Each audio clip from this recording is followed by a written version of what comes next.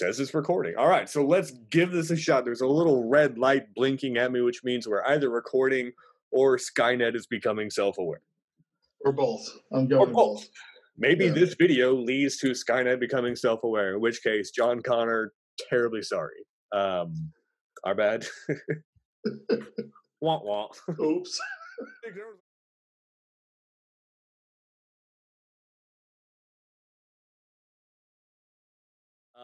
And during a 19-day production, most things like logic and stuff like that sort of were left by the wayside because we had a whole fucking feature film to shoot.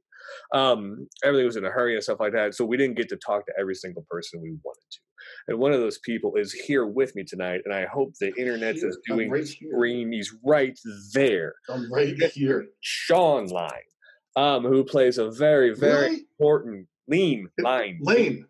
It's pronounced Frankenstein, is how I always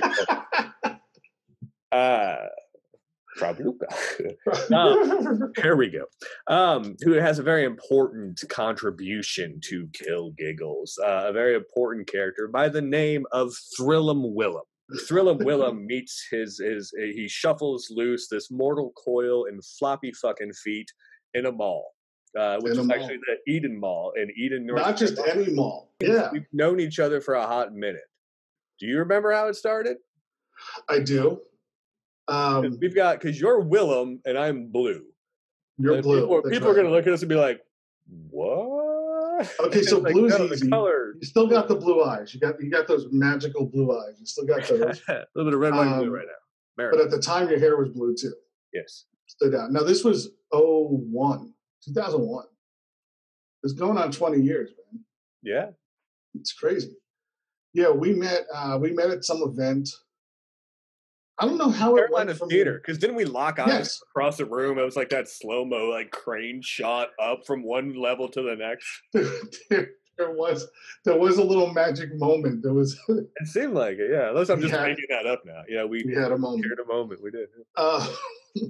Again, back to how this all started. We had a moment. All the little Easter eggs in this conversation that'll lead up to how we got to Kill Giggle, right? But eventually, you and I just connected over our mutual love of Kevin Smith. I was a Kevin Smith collector. Pretty much everything I had a signature on it at some point. My ex-wife made a joke, like, if he signed his underwear and sold it, you'd buy it. I'm like, maybe. So at some point when we were talking, you were telling me about your fear of clowns. And I said, I got a movie you got to see. Because it wasn't Kevin Smith. It wasn't part of this universe. But it was one of his guys made a movie called Vulgar. And it was... I'm like, maybe you'll appreciate this. I'm like, yes, it's a clown. What the fuck were you thinking? But it's a clown that gets gang raped by a bunch of rednecks. Yay. Like, you got to take some pleasure in that, don't you? I mean, a little. It's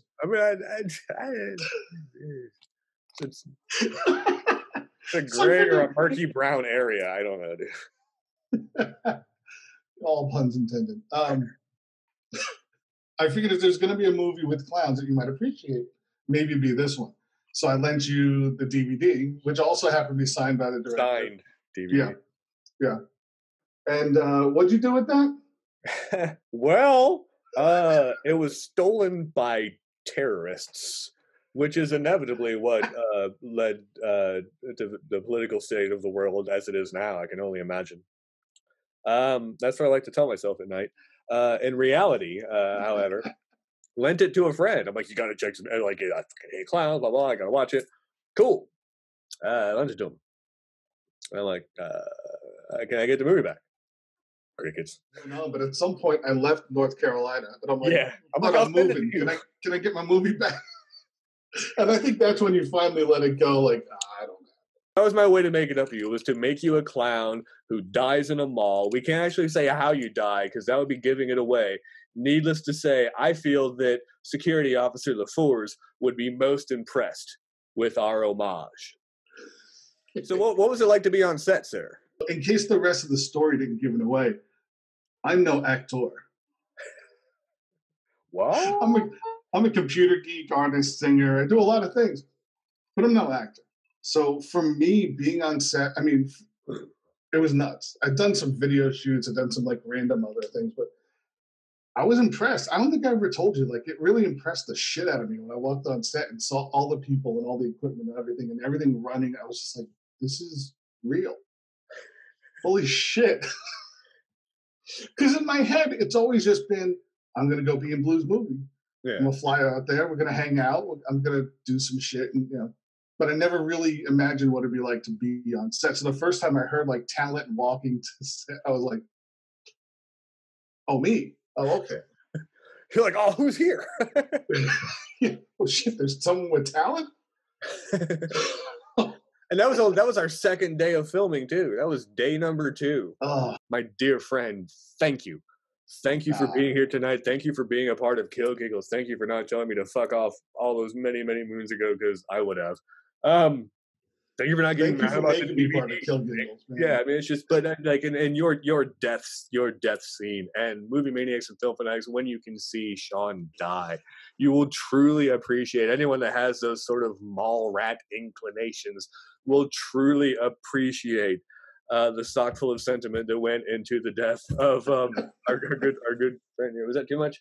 I went through a tunnel, so they maybe didn't hear that part. But yeah, just to be able to have you on there. And I know things were crazy on set, and I didn't get to spend the time with you that I wanted to, but we had this time tonight. It was fucking great. Your destiny was very important to me. Oh.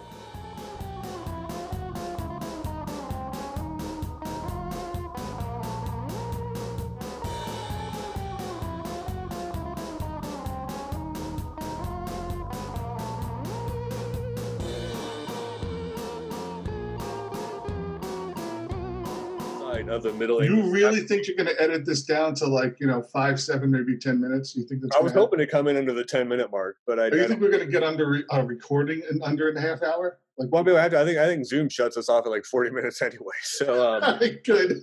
We have the like, for the love of fuck, nobody wants to see this.